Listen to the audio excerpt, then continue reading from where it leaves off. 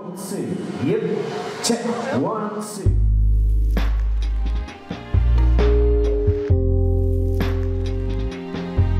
I've always been interested in everything visual, and when I was younger, I was trying painting and drawing, and I was never really, maybe I just didn't put enough effort into all of that to be able to draw or paint in a way that I was really happy with. So I suppose it was around the birth of our first child that I bought a camera like every new daddy does, and started taking portraits of babies with window light, and absolutely fell in love with the beautiful pictures of a absolutely gorgeous little baby.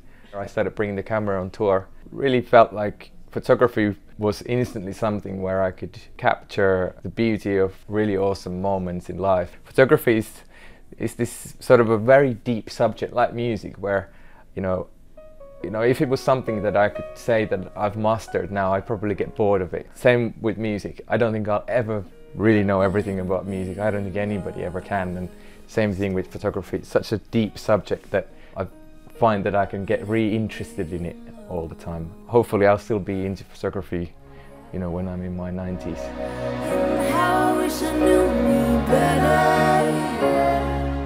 Exercise, meditate, eat well, all the usual things kind of keep you sane on the road, I think. But it's pretty impossible sometimes because your body has body clocks, and the hardest thing is all the flying and changing time zones. If you come over to from the west coast from London, like we just did a show in Vegas at the MGM, and we flew in the day before the gig, which is helpful, but still, by the end of the gig I was feeling a bit wobbly and jet lagged. You just can't, we haven't discovered the magic pill for that yet, unfortunately, but the main thing is just to get some kind of balance in your life, I think. That's the most important thing, otherwise you just get mad in this job.